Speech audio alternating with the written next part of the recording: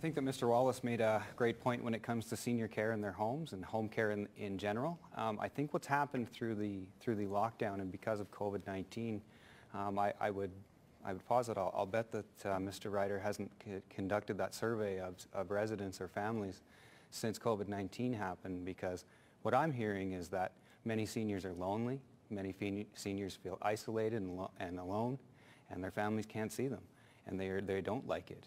And in fact, if we ask them, I think that they would ask for a different type of protection. Yes, we need to protect our seniors and the vulnerable, but the way we're doing it right now is causing them just as much damage as catching COVID-19 ever could. And if we don't address it soon, we will lose them, and there won't be any point in talking about it anymore. Thank you.